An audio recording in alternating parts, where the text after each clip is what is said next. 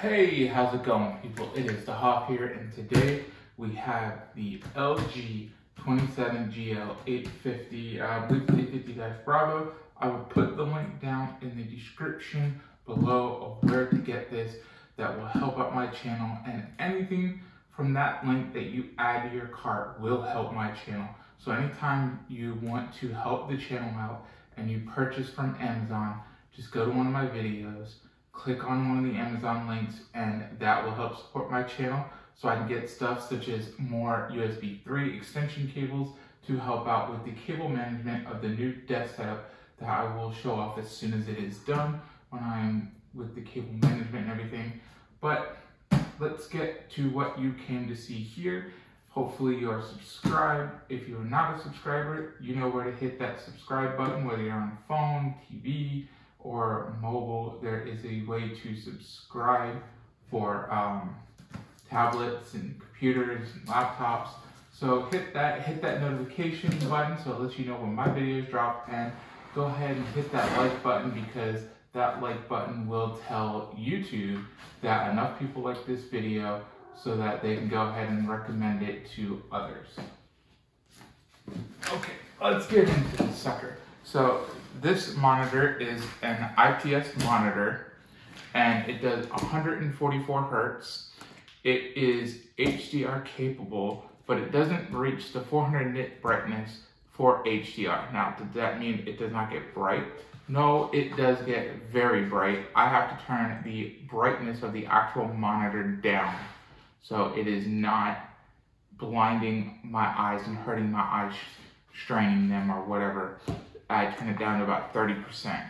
It just means that some of the content that when you're watching dark videos and the colors, they won't pop as much, but they do pop fairly well on this. I have one behind me that was an open box unit that supposedly had no issues or anything dealing with it. So I did not show that one off just because it was open box and I wasn't sure how it would come, and I didn't want to have any issues.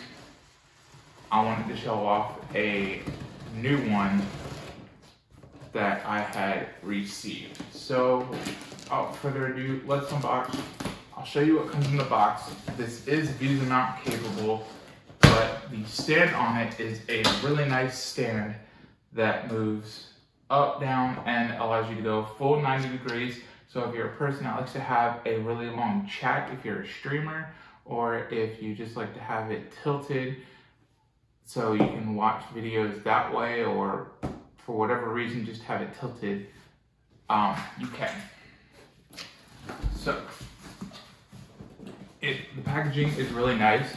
You get protection on top here, which this says it is the front. So foam packaging, get that out of the way. We have the monitor here, which I will end up pulling all this out and doing a close-up of it for the back and the front. But that is the back, and that is the front. There are two USB ports back here. There is a USB-A, and then the old style USB, I can't remember what it was, but nonetheless. And then you have a display port and HDMI, two of those, one display port, and you have a headphone jack, and you have DC in. Now I know it can supply through HDMI, and I believe through the display port, but I know definitely HDMI will give you the audio into here, and then DisplayPort probably does the same thing, and you can do audio out from your unit. Now, this one does not have any RGB lighting on the back. The power that comes on the back does have a power brick to it, but I mean, this just looks gorgeous. You have super thin bezels on the side, super thin bezel here on the top, and then a little thicker bezel down at the bottom. But as you can see there, it is G-Sync compatible. So, without further ado, let's push this forward so I can set the display down. And let's take out the rest of the items in the box so we can toss the box to the side.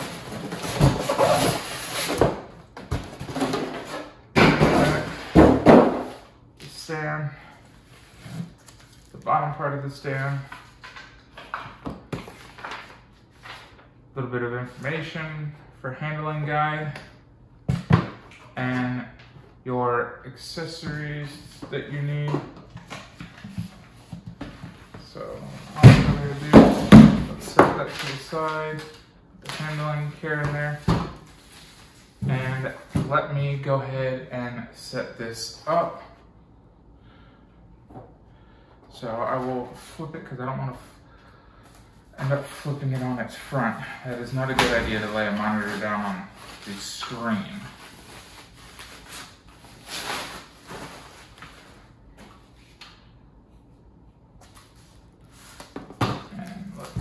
Going so we can put both together, and then I will put the monitor clipped in.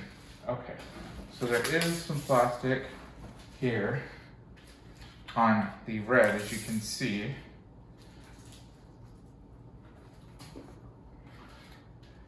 This piece here just clips down in there, and then there is a thumb screw, or you can use a flathead to screw it in, but it does have a piece that pulls up to allow you to screw down.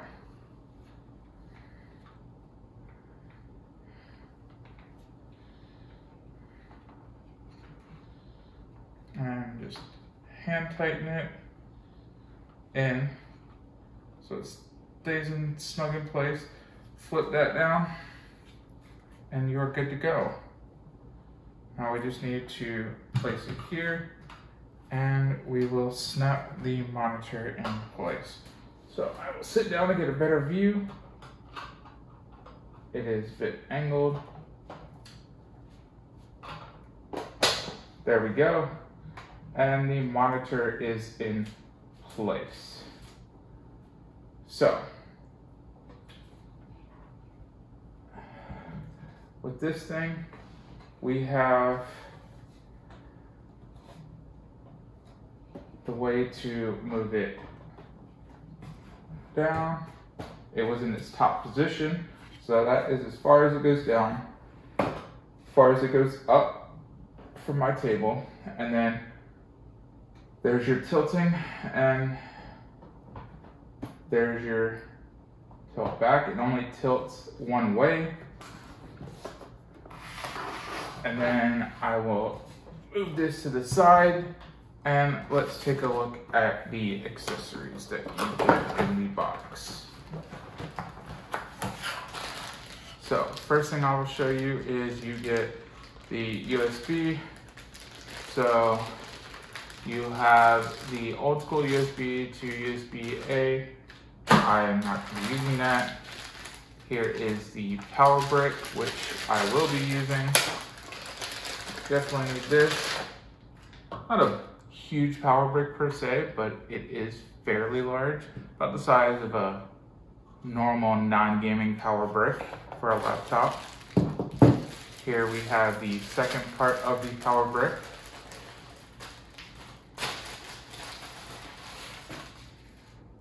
I will say there's definitely some length to these cables, so if you're not close to a power outlet, then this will work in getting you to the power outlet. I mean, this cable alone stretches almost the length of pulling my arms all the way to the side.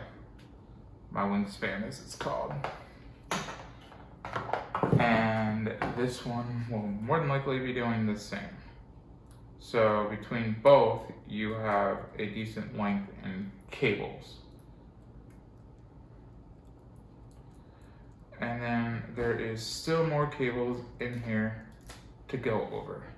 So we have this one right here.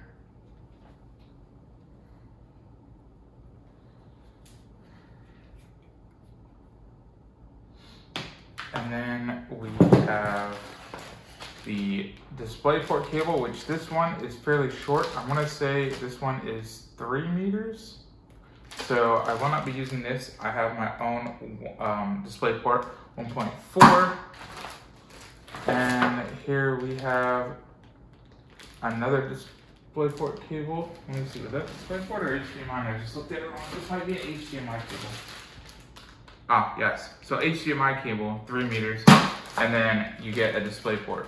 So you have those, and then you have this clip here. So what this clip is going to do, just to help out,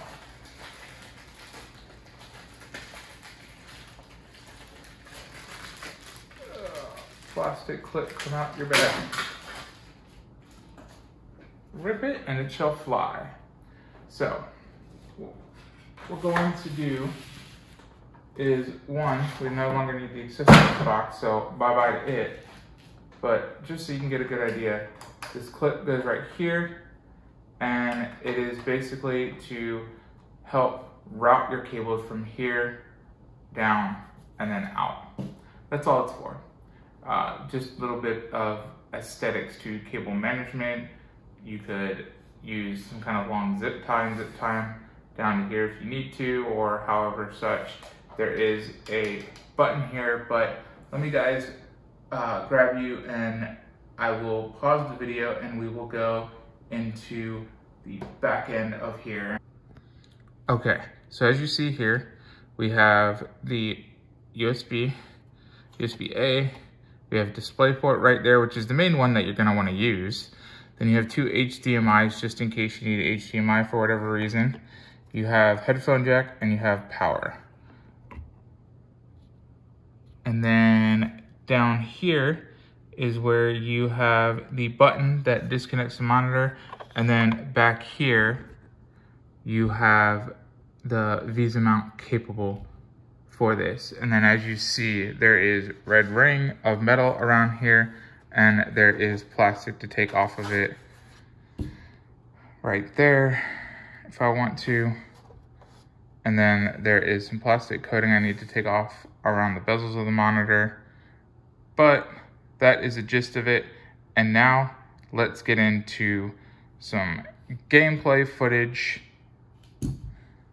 to show you how the monitor looks. Now granted, I'm going to be showing it to you from my camera of the iPhone, and I will be going over a few features and showing you things that you can do with the monitor. Okay, so down here I'm gonna go over some of the menu options because I tried to show it earlier and you couldn't see it too well. So we're gonna start with this first and then get into some gameplay. So here you see there's a button down here where my middle finger is, and you can hold it and it will shut it off, or you can just click it in once, click it in again. You got input going to the left, right, and then we're just gonna click it again so it shows and go into the settings. So as you see the settings pop up here, and it tells you at the top that we are 144 Hertz, adaptive sync is on, HDR is on. I got the fast response, not the fastest, and I'll explain that in a bit. And then the DAS mode. So here you see I have RTS. To me that looks like the best, but I have a lot of settings for my color options, changing color management, and there's some profiles you can find online.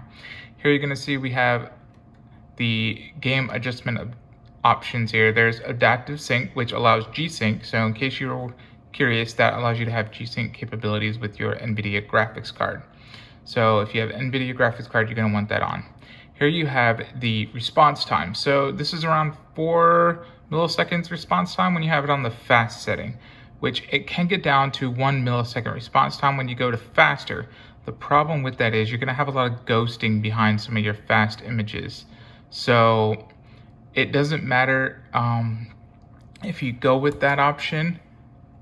It's gonna be something that I recommend not going with, only because that ghosting can be really distracting. It doesn't look great. And I don't believe anyone who has this monitor has really recommended going with the fastest setting. Here, what you'll see is a crosshair. And what that means is you can change the color options, but essentially if I go in and I click that I want the red crosshair, it's gonna be that little crosshair right there in the middle of your screen. So if you're a person like Call of Duty has for the new Modern Warfare, some tac lasers, and it's supposed to help you see where it's going to fire from hip firing. You can use crosshair, and that will help you for some of your hip firing shots if you so choose.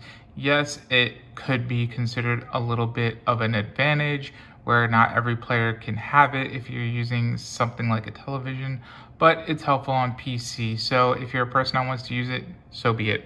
And you can, of course, change the colors on it. Every time you select something, it goes away, but they have a green version, they have a little red dot, and they have the green dot, or you can just set it to off. And then going down here, you can reset all of your settings. Down here, you have picture settings. And like I said, I let all this handle by my settings for my graphics card from Windows and stuff. So I have all that in there, and I downloaded some profiles and used color management. So I just have the brightness 100% there. And then you have your input, and then you have general, which allows you to change the language. Of course, I speak and read English, so that's where I have it set from.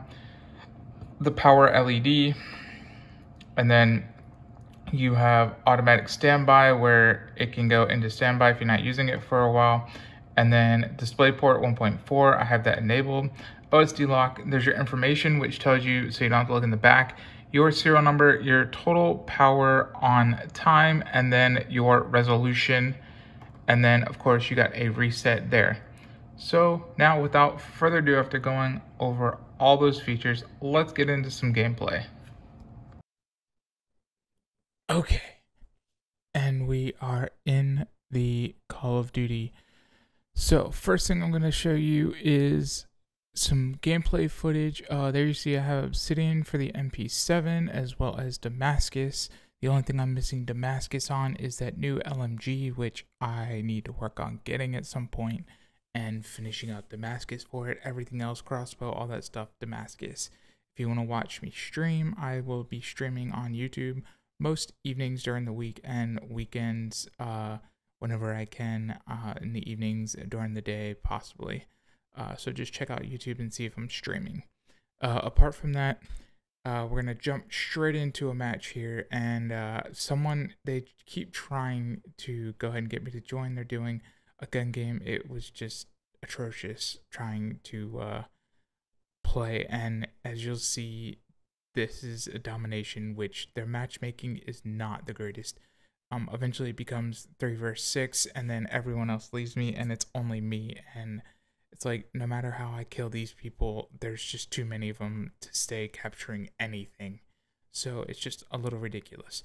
But this monitor is amazing for this. So it's 1440p, 144 hertz, and let's just go over some specs of this monitor right here real quick, just to make sure I don't forget anything about this monitor for you guys to know. So this monitor is, of course, nano IPS technology, which can reduce it down to 1 millisecond response time, but that's if you put it on the fastest setting, which I wholeheartedly tell you not to do. No one really does it. I don't do it. Put it on the fast response, which is about 4 seconds response time. It is 27-inch monitor, Quad HD, which is 2560 by 1440. It is NVIDIA G-Sync compatible. It does the FreeSync, which has adaptive sync to allow G-Sync compatibility. As I mentioned before, it has 144 hertz refresh rate and HDR10. It doesn't quite meet the HDR10 standard. I believe that is 400 nits of brightness, but it does get fairly close. And when playing games, you will see the HDR logo popping up. So let's get over the fine detail. So for the color gamut, we have DCI-P 398%. Of course, as I stated, it's an IPS panel. The color depth is 1.07 billion. It has the response time of 1 millisecond, but take that as a grain of salt because that's only at the fastest settings, which I'm telling you no one's going to use.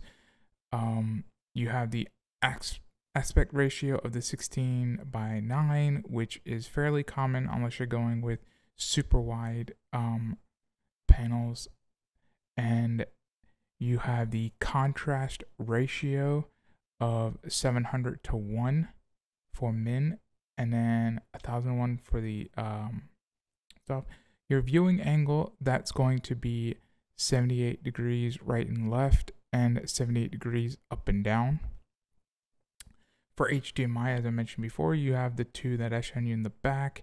You have the one display port, and you have the USB upstream version 3.0, and you have the USB downstream to each of the 3.0.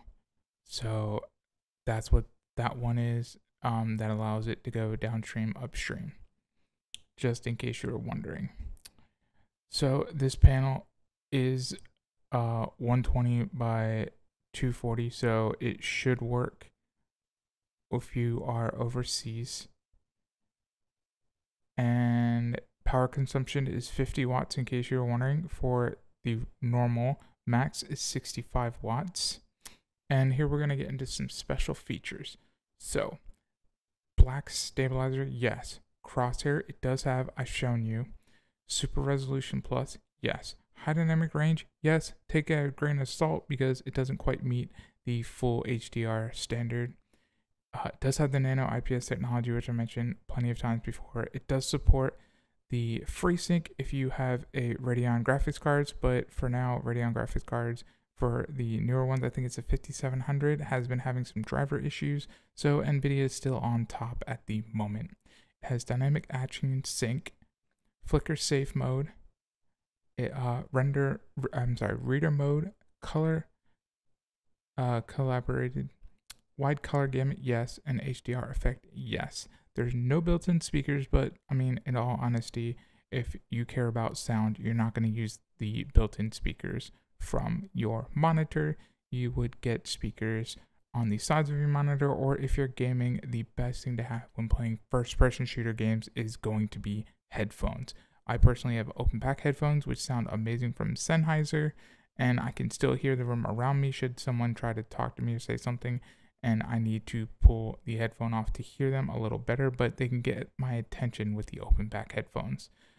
They're not wireless, but they do sound amazing for what they are, and I can take them when I travel.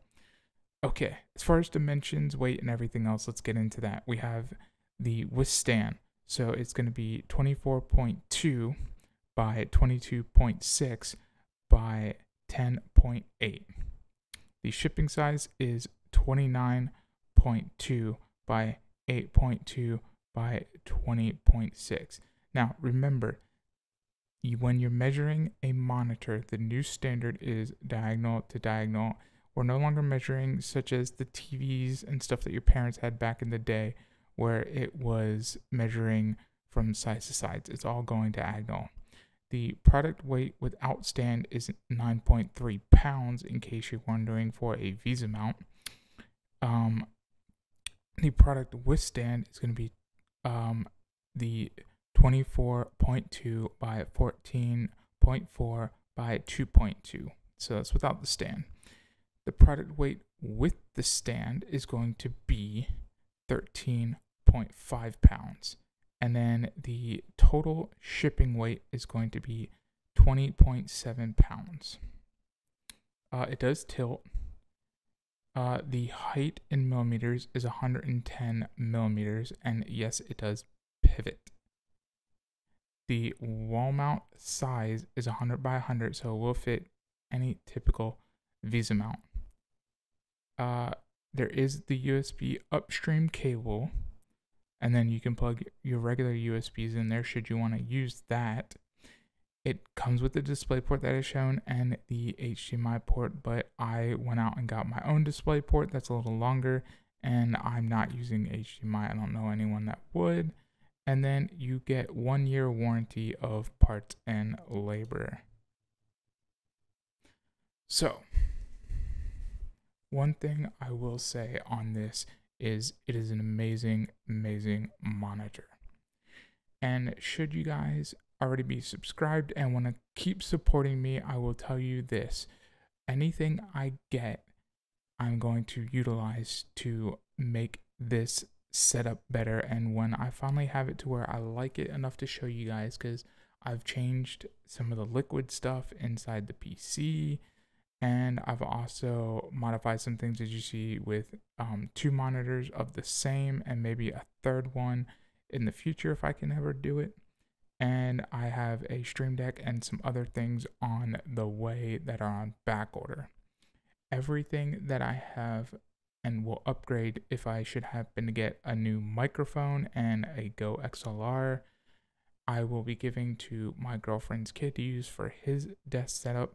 He has a brand new NZXT streamer build computer.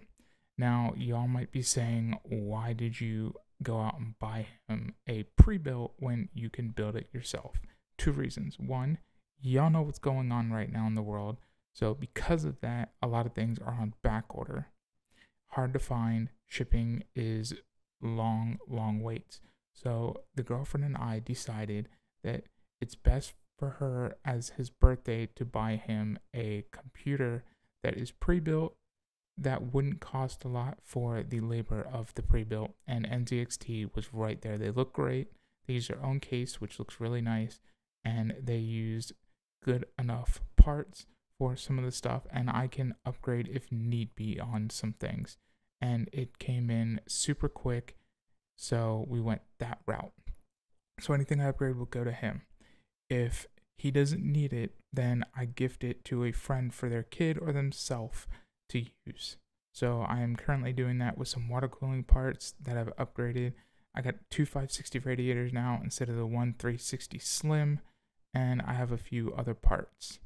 So in closing, I'm going to say thank you guys for liking, thank you guys for subscribing.